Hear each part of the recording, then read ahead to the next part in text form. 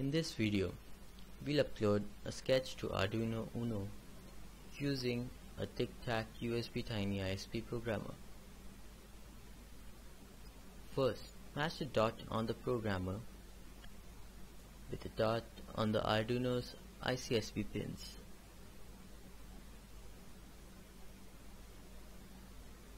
Then, plug in the USBtinyISP programmer to the USB port. In the Arduino software, I have already selected the board and the programmer in the Tools menu. Let's upload the basic Blink example sketch. Go to File, Example, Basics, Blink. Then select File and upload using Programmer.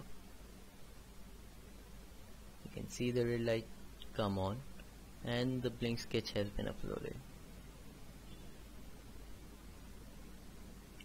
LED is blinking away. Okay, so now let's try burning the bootloader. Select Tools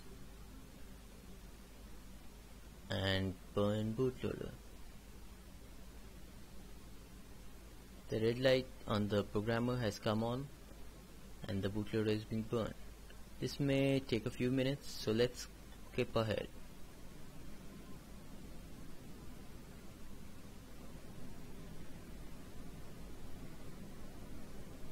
There, all done.